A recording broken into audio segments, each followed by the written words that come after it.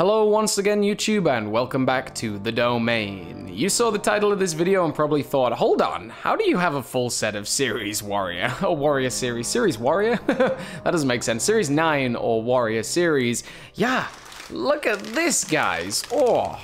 Way back in the day, I bought a full box of Warrior Series, and I've been rationing them out, I've been opening them in different videos, and I sold a full set to a good friend of mine. And not only did he buy this full set, he gave me permission to open them on camera to make a video first. I think, it's pretty great that, I can open something and then he can have the set that was open on the channel, but also, he explained that he would much rather just collect the stuff than open them, so it actually worked out perfectly. Warrior Series is one of the best. It's top tier. It's up there with the greats like Clash on the Ring. It's just so good. You get a color coordinated set, which I have so much respect for. A Promethean warrior with a gummy bolt shot, a really gorgeous flame marine, red marine, Atriox, a projection of Atriox that's so insane.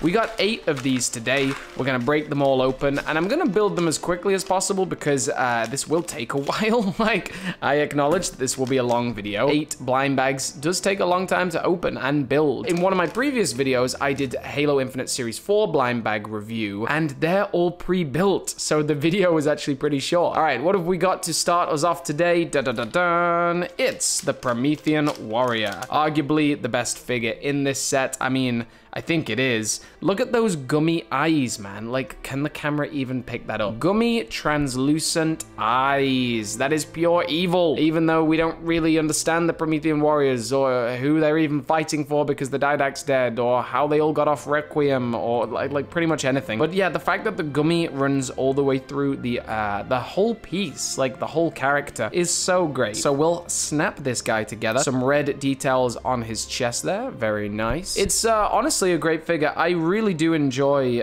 collecting Prometheans. I know fighting them in the games was a little lackluster. Kellen even reflected on that recently when we were fighting the Sentinels in Halo Infinite, and he was like, it's kind of boring just firing against robots that just soak up your bullets, and I was like, yeah, that's pretty much the description of Halo 4 and 5, but also I love that this chest piece looks like a Guardian. Like, that's a completely intentional design, right? Like, it looks like a mini Guardian. That has to be the reason 343 did it. Pop that into the back and their legs.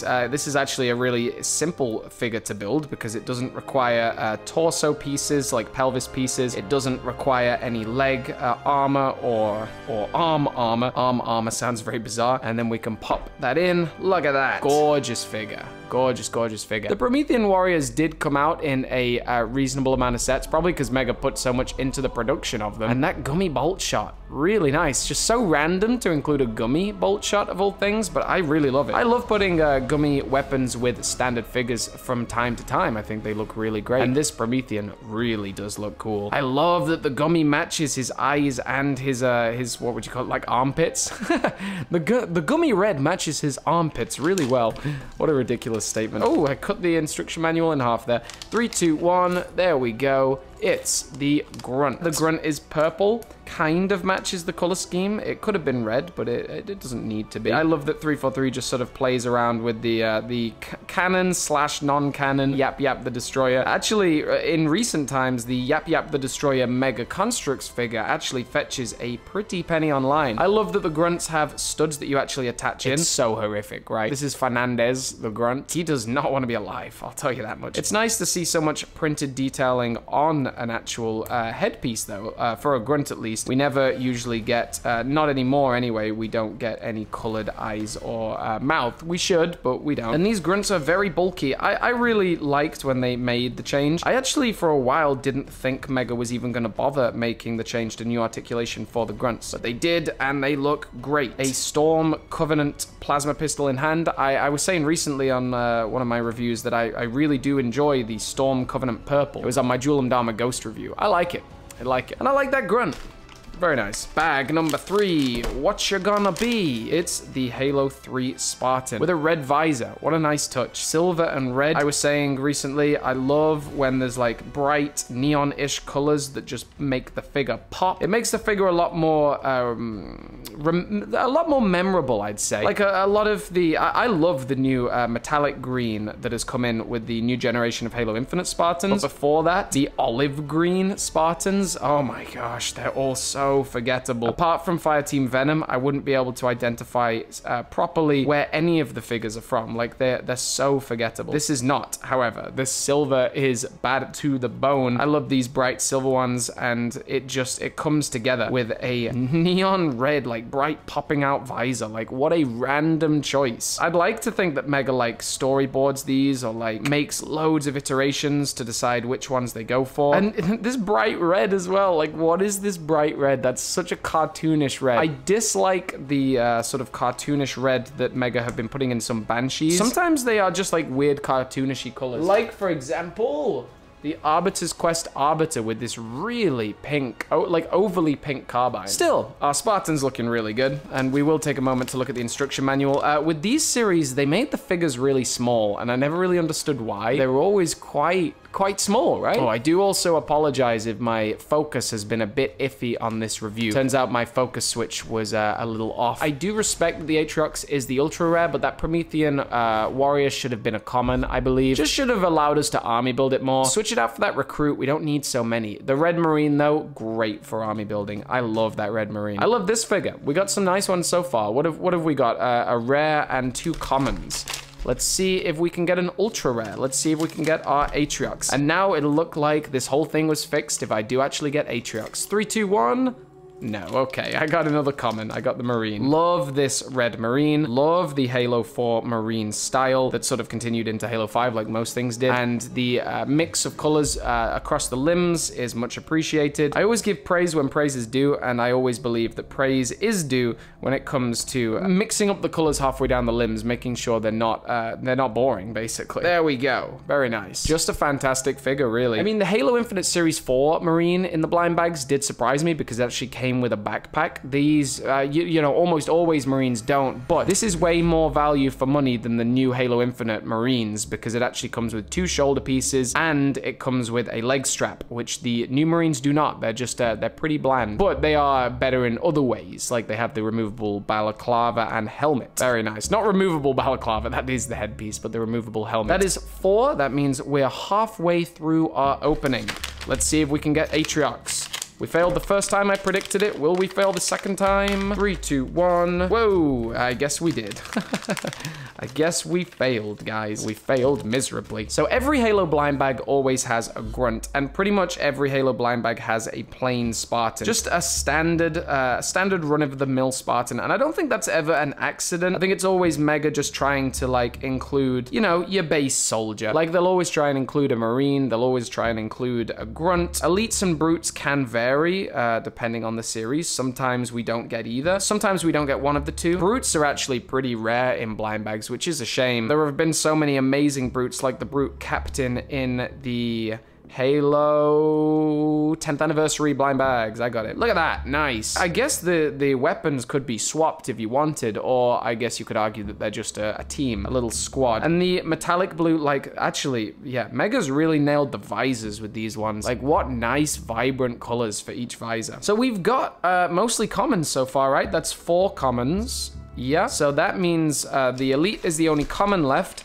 And the ultra rares are the Flame Marine and Atriox. Are we gonna get Atriox? 3, 2, 1. Oh, no, we're not. It's the ultra rare Flame Marine, which means the 2 left are a common, Elite, and the ultra rare Atriox. Okay, nice rubber band-ish thing, pipe. This is definitely the figure that takes the longest to build. I mean, it's got so many pieces. But I think I mentioned this in one of my recent blind bag openings. I really respect that Mega went back to basics and reprised the Hellbringer. Well, this is kind of the Hellbringer, they're kind of the Flame Marine. They reprised the mold anyway. They might not have done it if not for Halo Wars 2, right? Halo Wars 2 brought back the Flame Marines, brought in the Hellbringers, so it was the right time for it. But yeah, maybe if they hadn't done that, maybe if Halo Wars 2 hadn't come out, Mega wouldn't have reprised this figure, but at the same time, maybe they would, because it is a legacy character, having been introduced in the original Halo Mega Bloks line pretty much straight away as one of the only like 5 figures, right? Like back in the day, Mega only had about 5 different figures, like a Marine, an Elite, Grunt, Brute, Spartan, and Flame Marine. Like there was a very small amount. So you got to celebrate that they brought back this Flame Marine, and they did it with style, man. Like there are so many paint apps to this Marine. It looks like we're missing a torso piece. Oh, ha, ha, ha. There we go. I was gonna say, I've already sold this. I don't want it to be missing a piece. Flamethrower in hand. They didn't really change the flamethrower mold over the years, but they did include this brand new pipe, which is way better than the original design, because the original design was sort of like, it always looked kinked. This one actually looks like it's a functioning pipe, which functionality is what you want from your Flame Marine. He still holds it really well, and yeah, again, just a lot of really nice vibrant colors. The gold visor is awesome, pretty standard issue. The silver, again, matches what we've had in other figures and weapons, I guess. And then we've got the red that matches the Marine. It all just comes together. Like, it feels like a really well-connected set. Like, you could identify which one's Warrior Series. Like, if you were looking around, you're like, oh, where's my last Warrior Series figure? I don't know where it is. You'd be able to figure it out. Like, they work well. They're in harmony. Let's see if we can get Atriox, or is my luck gonna run out, and is it gonna be the last ever figure? Let's go! Oh, wow! Truly, the ultra rare Atriox holds out till last. I guess he knows his importance. He really wants to be. It's like Halo Infinite. You tease Atriox and then you bring him in a future game. Like he's holding out on us. I do one day want to do a some kind of community blind bag speed build challenge or something, where like people time themselves how fast they can open and then build a blind bag. Something along those lines. I'm thinking about the detail. This Elite, while playing on the surface, does have this nice printed detailing on his helmet, which you've got to give credit for. All right, 7 out of 8. That means the only one left is our Atriox. He held out until now. He knew that's why you clicked on the video. So he just, he wanted audience retention on my video.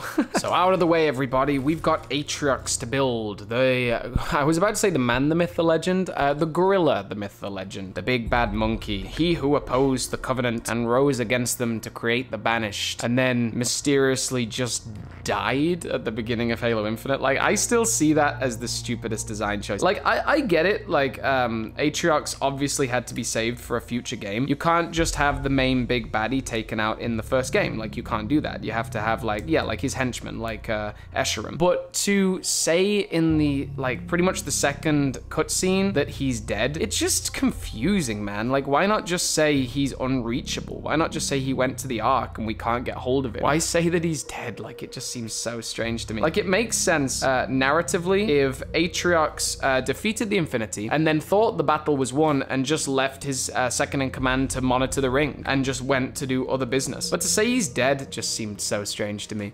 He looks so good, especially like in the warship Gabrakan with Atriox projections. It just makes this ever more awesome, ever more like an essential collectible for Halo fans. It is a shame that the price of it online is pretty outrageous, but we have got the new gummy Escharum that comes in the Banished Phantom. So if you can't get hold of this one, you should get the Banished Phantom, and then you at least have one of the big bad monkeys that can command your troops via hologram. And also the Escharum is way better than this one, because the Escharum has many different paint apps, like different shades of red. This is just one gummy red, but the Banished Phantom has a big upgrade on that. Whoa, that one popped in nicely. Look at him. Yeah, I absolutely hate the size of his hammer. I think it's so goofy. Like, he should have a way larger hammer. So small. And technically it is small in Halo Infinite and Halo Wars 2, but it should be a bit bigger than that. Gummy base plate.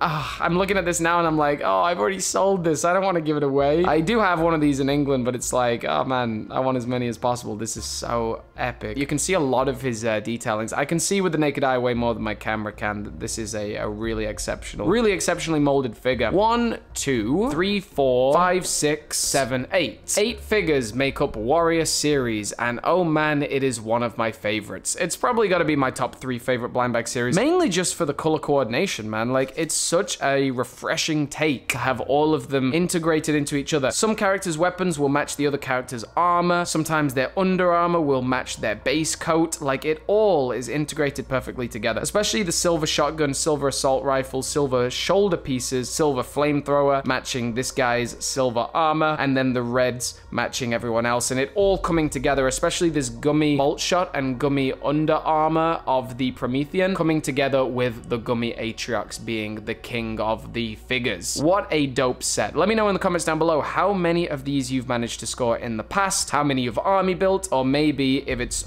just on your radar for the first time now, let me know what blind bag series your favorite is as well. There's so much you can talk about in the comments of this video. Shout out as always to my Patreons. You can support me on Patreon for just $3 or more, and it really does help the growth and health continuation of this channel. Shout out to you all. You stay awesome, you stay safe out there, folks. And the Lord of the Monkeys, Gummy Atriox, is signing off.